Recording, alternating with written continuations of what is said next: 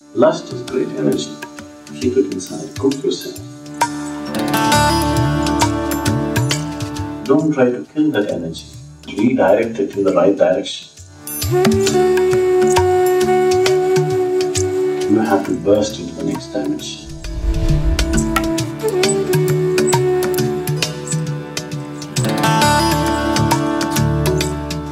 This is a big difference that you see in the understanding of life between East and West is, West has always talked about release.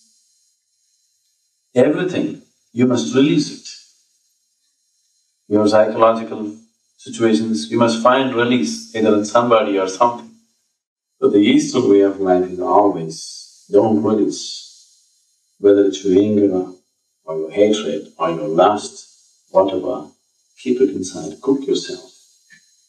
If you don't allow it any release, it will shoot up. This is yoga. Don't allow it to release anywhere. Plug all the holes. If you plug all the holes, it will only go up. So this is the way of Tantra. This is where these philosophies are totally diametrical to other ways. What they are saying is, whatever you may do, whether you get angry, or you lustful, or hatred, it's tremendous energy, isn't it? Anger is great energy, isn't it? Hatred is great energy, lust is great energy. All you have to learn is not to kill the energy, not to release the energy, just to transform the energy a little bit. A man who is even incapable of anger, definitely he'll be incapable of love also.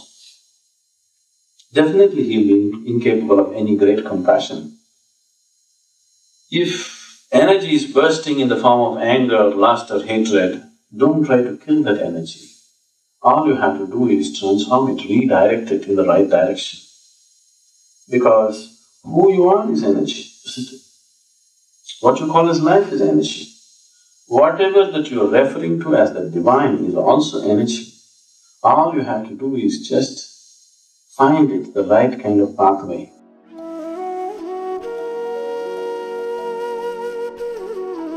You accumulate enough energy where it can be so threatening that it threatens your life. It becomes so powerful within you that it threatens your very life. Unless energy is that powerful, it will not get anywhere, it will not carry you far enough. I'm talking about this because so many of you have gone through these phases, and when it gets too much, you're looking for releases.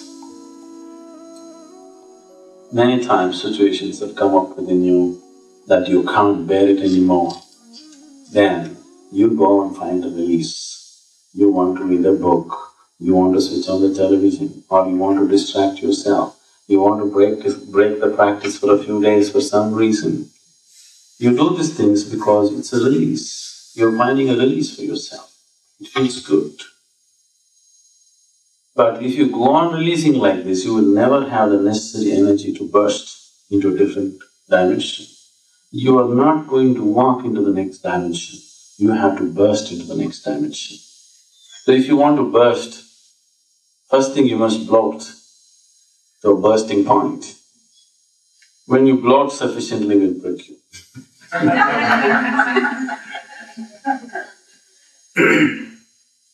So the practices that you're doing, all the methods that we have used is mainly to increase the energy levels in such a way that gradually it finds its way.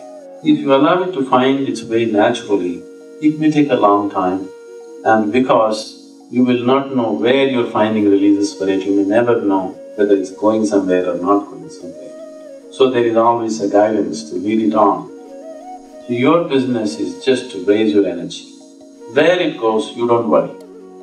Once you have a guru in your life, he takes care as to where it should go. But it's your business to pump it up. If you don't kick up enough energy, then nothing can be done about it.